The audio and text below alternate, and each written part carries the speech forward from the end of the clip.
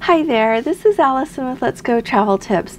Today, as it seems like has been the usual lately, we have so much to talk about.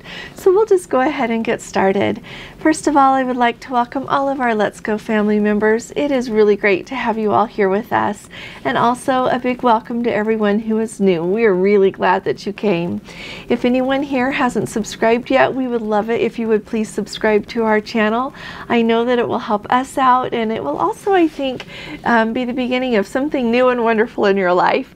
We have an amazing Let's Go family here who shares so much really helpful experience and information, and we have a lot of fun here together as well. If you have never, if you're new here or you haven't been yet, we do our live every Monday night. So tonight it will be at 9 p.m. Eastern time, and we answer everyone's questions. We talk about cruising. We're going to talk about some of the things that we're doing to get ready to go on our upcoming Mediterranean cruise, as well as lots of other things that are going on right now. So please join us if you can. So the first thing that I want to talk about is one of our Let's Go family members started the conversation with asking if they are still doing random testing on arrivals in Canada. And so I asked, I put that question out there and asked some other people, and they were so kind to reply and say that yes, they are still doing random COVID testing on passengers arriving into Canada. And so with that knowledge, I've thought about this and really how it applies to our Let's Go family. And so right now, a lot of the cruises that we have got that our people would be flying into Canada for are the ones that are then heading up to Alaska. And so you have heard me say that once you dock in Vancouver and then you're going to head home, if you're going to fly home, you have to have a negative COVID test to enter the United States. Princess just recently, like at the end of last week, announced that they are no longer going to be supplying that COVID test for people that need one to fly back home again. So everyone has to get their own. So be aware that they have, you can either take with you, as we've talked about before, those tests, the Abbott Laboratory ones that you can order from eMed or from Optum.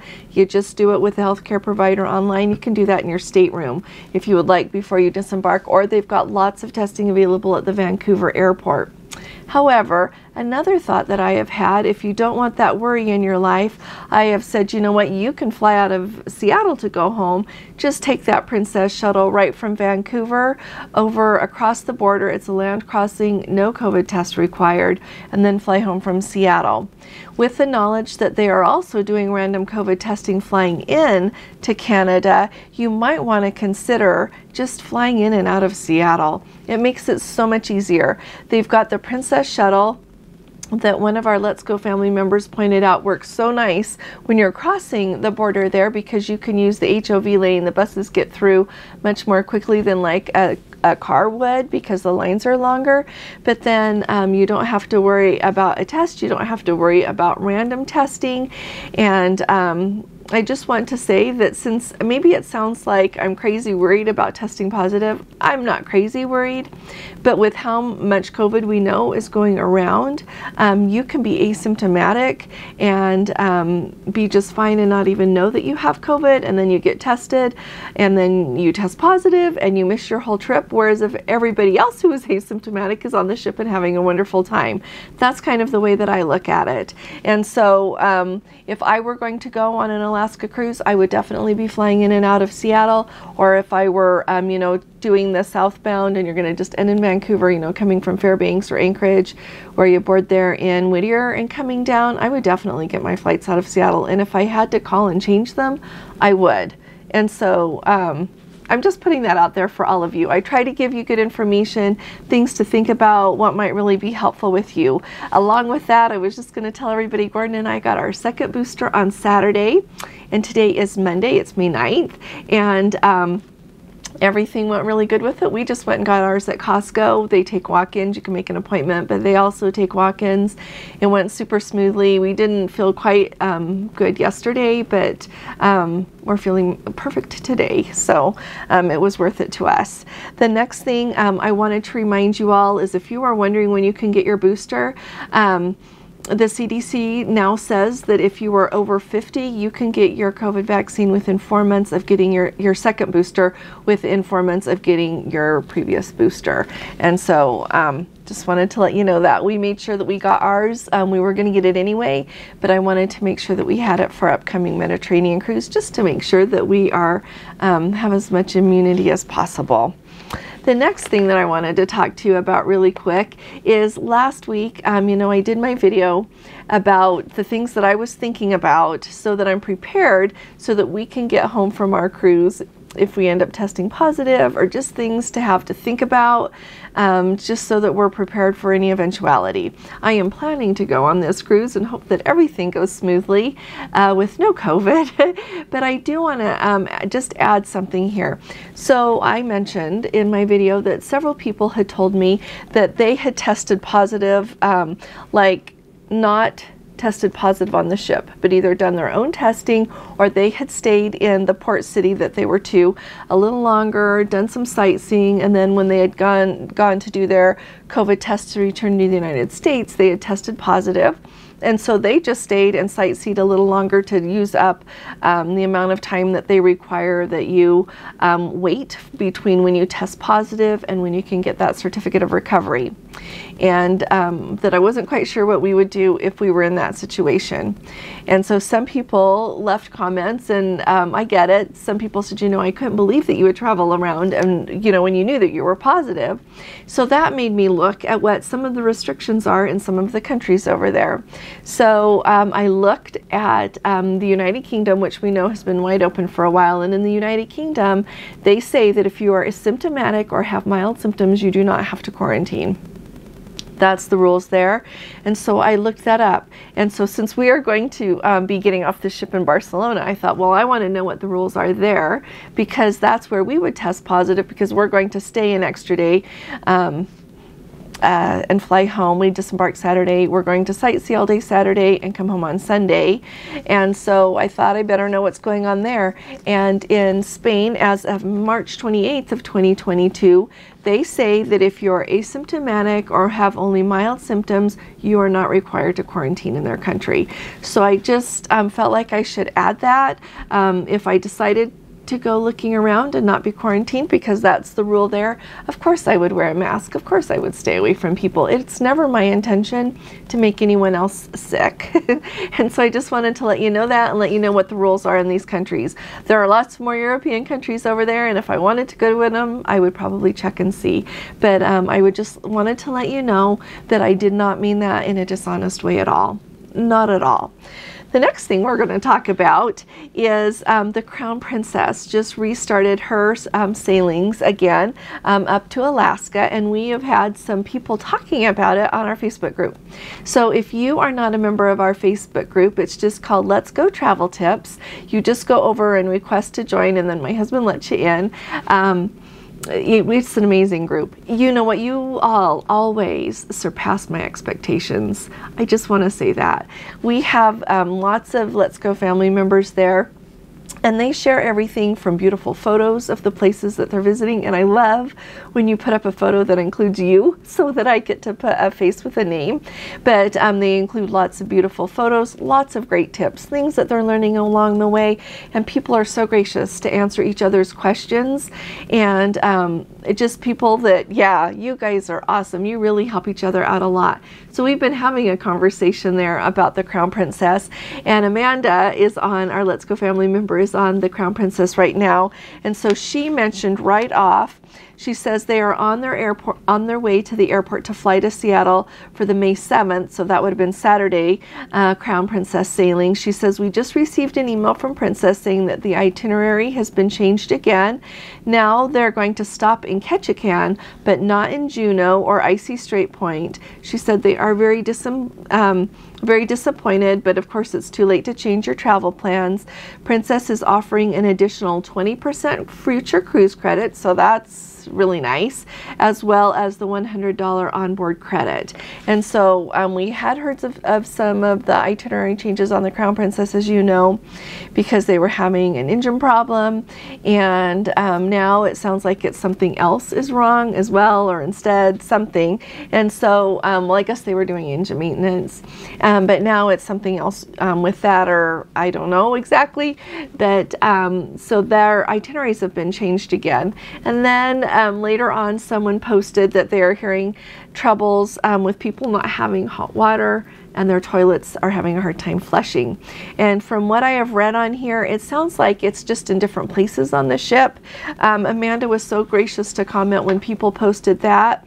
She said so far it's been great for them. She has heard that some are having issues with their toilets and hot water, but they haven't had any problems at all where they are on the ship. Theirs are working great. She said the staff have been wonderful.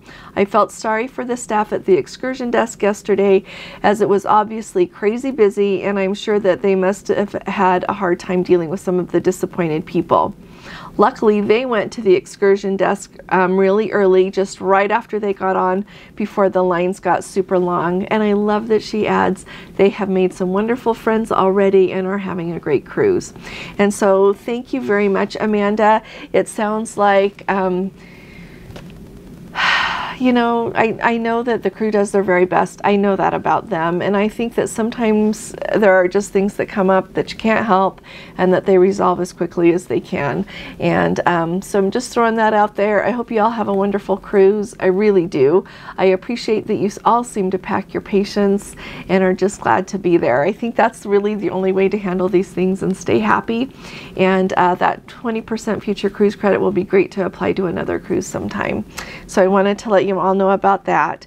Then we have got someone else who is going to be sailing on the Grand Princess coming up, and they are wondering if there are a drinking water station to refill people's water bottles. And so I just wanted to put out there, and maybe some of you could comment who have been on the ships very recently. Historically, like before COVID, they always had an area over in the buffet area where you could go get your own glass of water, and it was just like, you know, the little spigot thing that comes out and you turn it on, you fill up your glass, and you're done. Every once in a while I would see people filling up their water bottles there. I always thought that was really questionable, because that's not what it's made for. The appropriate way really to do that is to fill up glasses of water and just step aside or take it over to your table and pour those glasses of water individually into your water bottle, and then set those aside as dirty glasses. And so if that is still available, I noticed that when we were on, I remember on the Majestic last August to Alaska, I don't think that they had that area open, but I honestly can't remember on the other sailings. So if anybody can comment who is sailing right now, if they've got that open in the buffet, or if they've made anything else available to fill up your water bottles, please do talk about that. Sometimes, I hope this is okay, I'll just tell you, sometimes if I want to fill up my water bottle, we always buy the water bottle package, but that's not as much water as we drink the whole time we're on board. And so sometimes I just fill it up at the tap in the bathroom, and it tastes fine. I've never gotten sick. It's safe water, and it's been just fine. So sometimes I've done that, but that would only fit, like, I just like smaller water bottles. I don't have the really bigger ones, and there's no way you could fill that up there. But you could use the glasses that are in your room though and do that. So I'm just putting that out there in case it's helpful. Anybody has anything else to add in the comments, that would be great. And then she also asked if you have to do a COVID test for the land part of your trip. You don't. No, they do not require a test for the land part of your cruise tour. And then we heard from Kelly. This is fun, from Alaska as well. They are in Ketchikan, and she sent me this just this morning, so that's where they are today. She said it's a beautiful sunny day. Wonderful cruise so far. I should add she's on the Majestic. They have 1,830 passengers and 1,000 plus crew. On deck 9, one side is blocked off as the COVID deck. And she said that most people are wearing their mask indoors. She said the buffet is serving and the crew is there to make sure that you wash your hands before you enter. And she even pointed out that some of the crew members are double masked. And so there you go. That's what's pretty much going on the Majestic Princess, and she also said she got her future cruise credit. So I'm really happy about that. Thank you so very much, Kelly, for letting us know. Now, we've had questions from another Let's Go family member about the sanctuary, and I always figure that if one person has the questions, lots do. So we'll just walk through this really quick here. Plus, I needed your help. She wants to know if there are elite benefits for the sanctuary, and I looked and I don't think so, but if any of you who are elite and know about that could comment, that would be wonderful. She wants to know if there are special rates for the sanctuary on Panama Canal Day, and I don't believe so. I have never had heard of the sanctuary having special rates for any day. And then are the rates for the sanctuary for the entire cruise or for all sea days?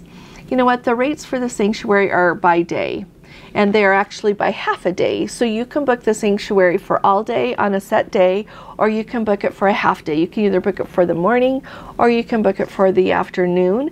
And usually we book it for the afternoon, and we do it on a sea day or else on a day that we know that the port part of the day is super early, and then we'll be back on board by noonish. That's what we do. And so it works really nice. It's $20 a person per half day, and that's just for a regular lounge chair. I think it's $40 a day for a cabana for a half day, and so it would be $80 a person for a cabana for all day long.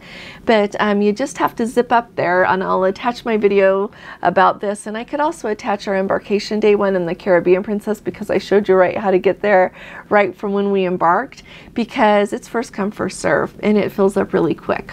And so anybody who is staying on like for a back-to-back, they have first choice, which is appropriate. They can go book it before you run on the ship. And so you just zip up there and sign up for whatever days that you want. So that's how that works, or half days, whatever it is you'd like. I also wanted to talk about, and our Let's Go family member Dave, he is so kind. He put in the comments, he said, I think it would be helpful to hear your take on the problems that Princess is having with their Medallion app and their computer systems. And so for those of you that have been here for a while, I think that you know that I am just as frustrated as the rest of you when it comes to the MedallionClass app.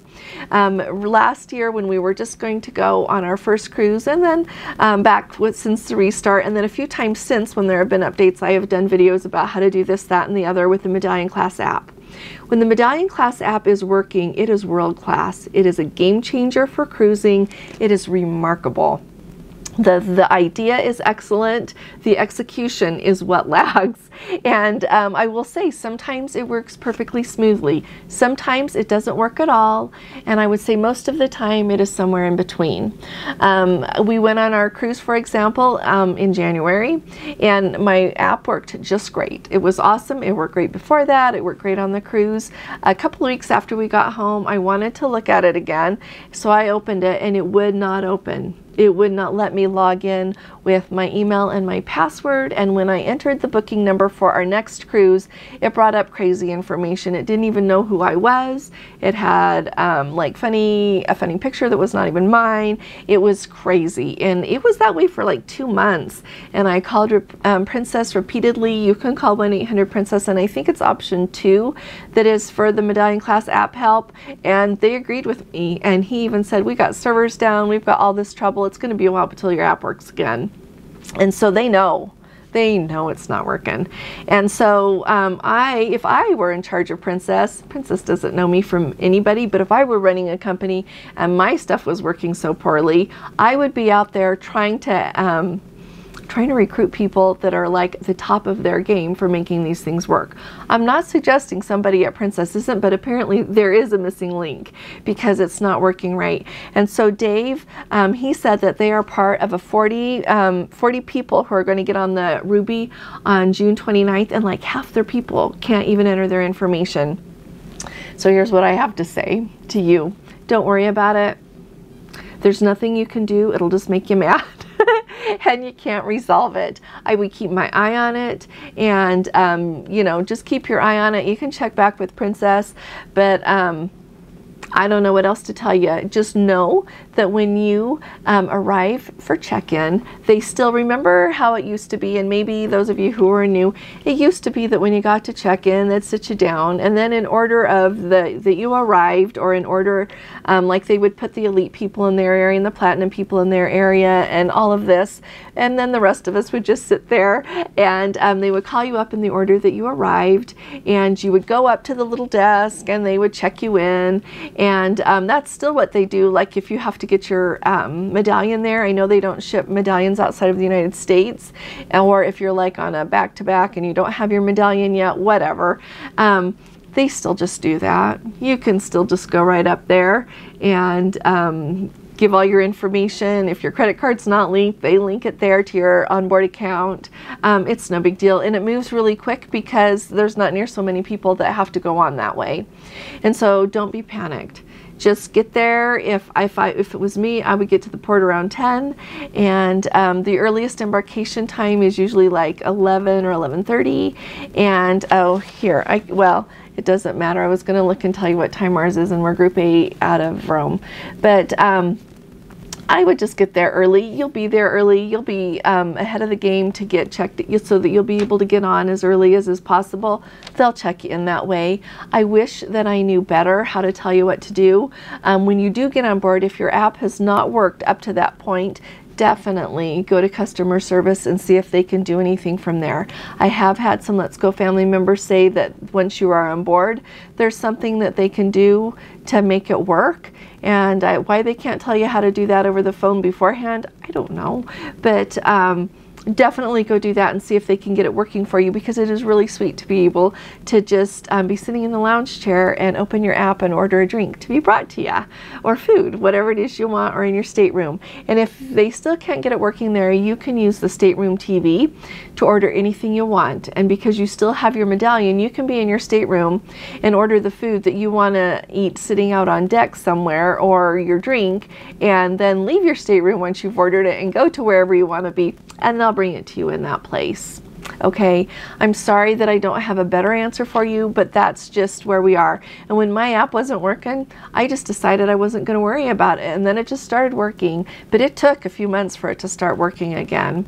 And so I'm hoping it just at least stays working until we get done with our upcoming cruise. But that's the best I've got for you. I know that you have probably all, we always tell people, try logging in with your booking number, try deleting the app and reinstalling the app. All of those things were not working for me when I was trying to do it either. So if you haven't tried that, try that. Otherwise, don't panic about it. Okay? I hope that helps somebody up there to not worry, out there to not worry quite so much. Alrighty, the next thing that I wanted to talk about here really quick is the luggage service. Princess has a luggage forward service. They partnered with a company that they will come to your home, pick up your luggage, and you don't see it again until it is in your stateroom. Or if you have an Alaska land tour, you don't see it until it is in your first stop, the hotel that you come to first. And so I'm putting the link under this video, and you can click on that and then just kind of navigate their site. It will show you everything that you can send.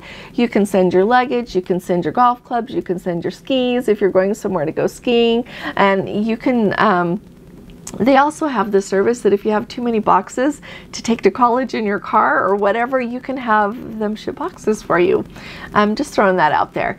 But I just wanted to let you know that they do have a basic charge that they've got, and our Let's Go family member Kay asked about this in our live last week, and I just have gotten to it. So you can have, so for like a small bag, for 25 pounds, it's $89. For your standard bag, which can be up to 50 pounds, it's $99. If you've got an oversized bag, it can be up to 75 pounds, and that's $149. And then I didn't click down for everything for like your golf bags and your skis, but it's there as well. But it's a very handy, I would say it's even most handy if you've got like a bunch of clothes that and you're going to be touring or doing something else before you're going to go on your cruise, and then you just don't need anything in that luggage until you get on board the ship, that's a really handy way to do it. And they will do it not only for cruises departing from the United States, but they will send it all over the world for you. So you can have a cruise departing in Europe or the Caribbean, wherever, and they will send it there for you. And so I think it sounds like a really good service, and for those of you that need it, I say give it a try. I've heard of people use it and really like it, but I have not used it myself. And so just wanted to let you all know about that. And once again, that link will be underneath this video here. And then I've just got a couple of more updates here for you. The last one, I guess, is Rick is on Royal Caribbean's Ovation of the Seas, and he said he is disappointed in the food service. And you know, I have heard this complaint. He said that the buffet is only open 6 to 8:30 for dinner, and then they close, and they also close the fish and chips place and the hot dog place, and also the 2 cafes at 5, and so they're not open very late. So either you need to eat your dinner earlier at the buffet if you want to eat at the buffet, or else you have to eat in a restaurant. And so I've heard a lot of people say that it didn't used to be that way quite so much before COVID. So if anybody wants to comment about that, that would be great to hear. But they're definitely closing the buffet earlier, and I have even heard on some ships that the buffet's not even open for dinner time. And so if any of you others are on any other Royal Caribbean ships and want to tell us about that, we would be happy to hear, because I think it will help people who have got cruises scheduled on that kind of know what to expect. He said, I like this, the desserts are better on Princess, as is the buffet. They also need more people working at every food station. So that was just a super fast update. And so Rick, thank you so very much for sending that to us. So that is just a quick overview. We had a lot to talk about. I would love to hear your comments back on any of the things that we talked about. I think it would really help us all out to hear what you've got to say about it. And if you appreciate these updates, would you please give this video a thumbs up, because that really does help us. And hopefully we will see you all tonight at our live. Like I said, it's at 9 p.m. Eastern time, and we'll be waiting for you to show up with us. So I'll be talking to you all again really soon. You all take really good care. God bless you. Love you. Bye-bye.